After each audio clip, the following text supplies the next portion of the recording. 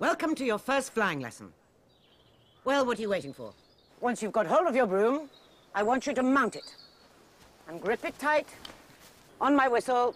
3, 2...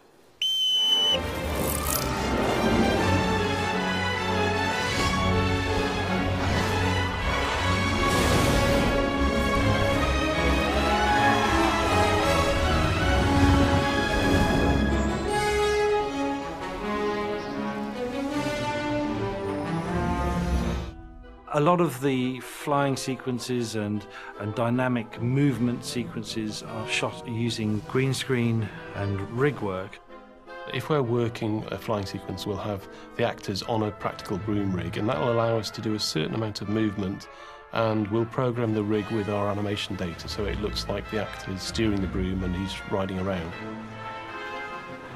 There's some pretty big rigs where these actors had to clamber up and get onto these brooms and fly around. And then we would later add atmosphere and environment behind them.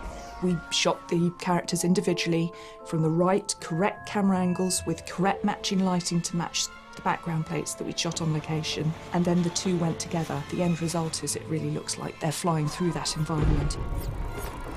They were all pretty good at it, all the kids who got up there, and I think it was fun. It was a fun thing to do, and I think that always helps. Takes 1, 2 and 3, they love it. Takes 4 and 5, they're getting a little bit tired and their bottom's probably a bit sore. Be it chafed a little bit after a few hours up there, but it works really well.